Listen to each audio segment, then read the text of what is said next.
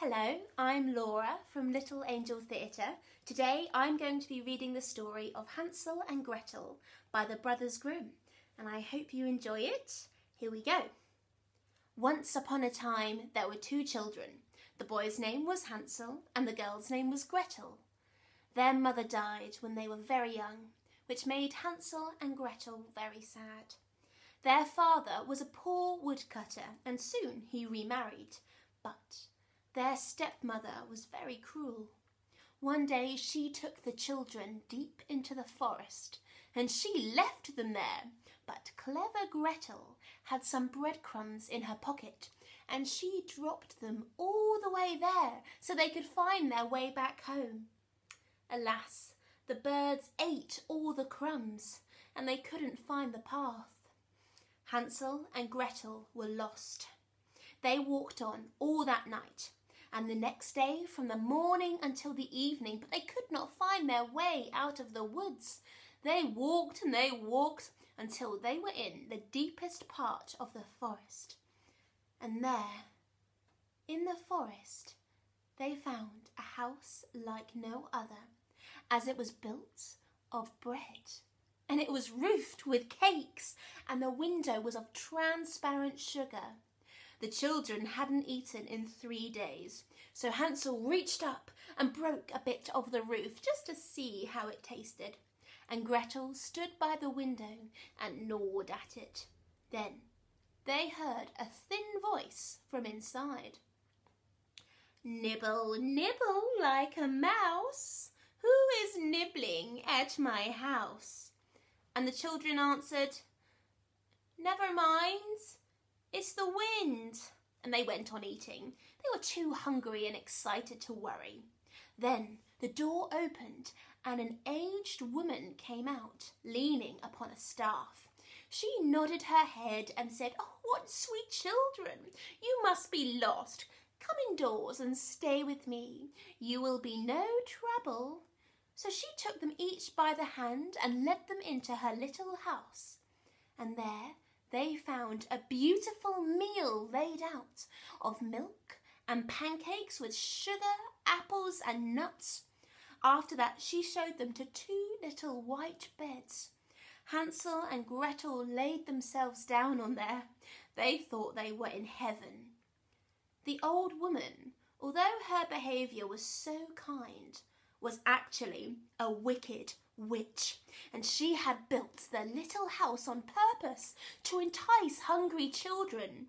Once they were inside, she would kill them, she would cook them, and she would eat them.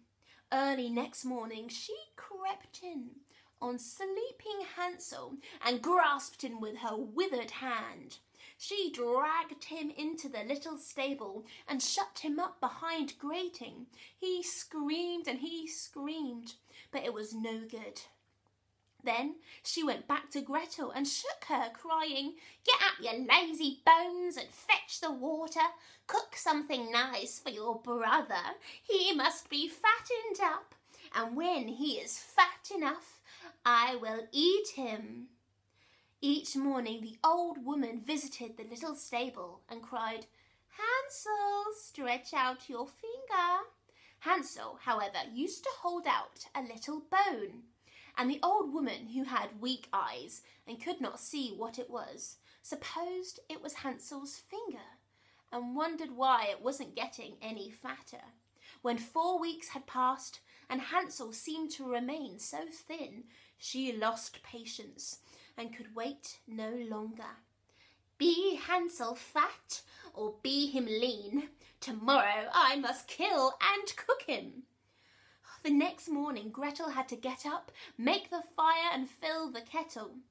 "First we will do the baking," said the old woman.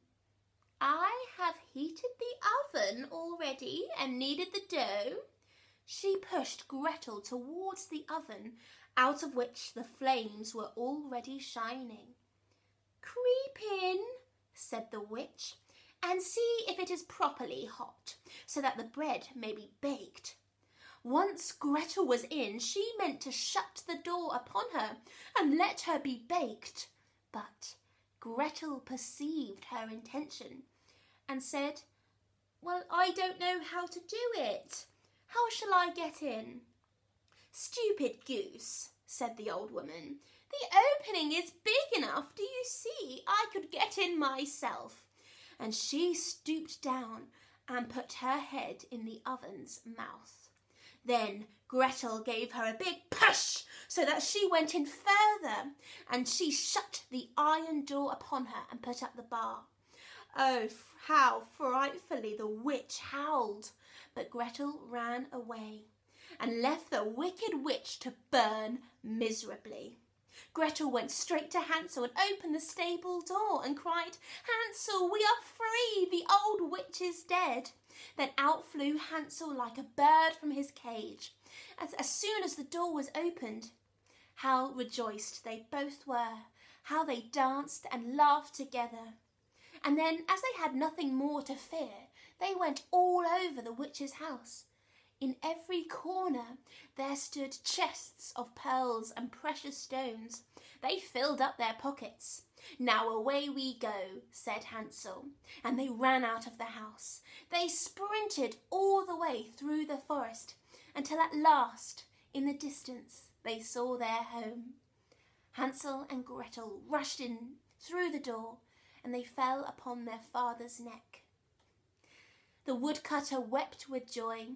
He had not had a quiet hour since his children had left, and now their stepmother was dead. When his children showed up with their pockets full of pearls and precious stones, he cried with joy. "We will never be hungry again," they laughed. And there was not a care in the world at the end, and they lived happily ever after.